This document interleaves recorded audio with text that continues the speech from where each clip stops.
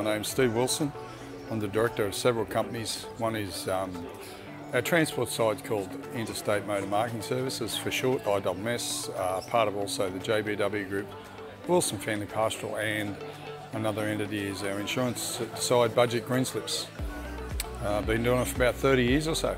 How we joined up was just by chance. A few months ago, one of the drivers popped in and said, "Hey, have a look at this fuel rebate from Ampol." I found it in one of the truckie magazines, and we sat down at a coffee and, oh yeah. I did a few calculations, thought we were going to save probably 20 grand a year, give or take. Gave them a call, then they told us all about this.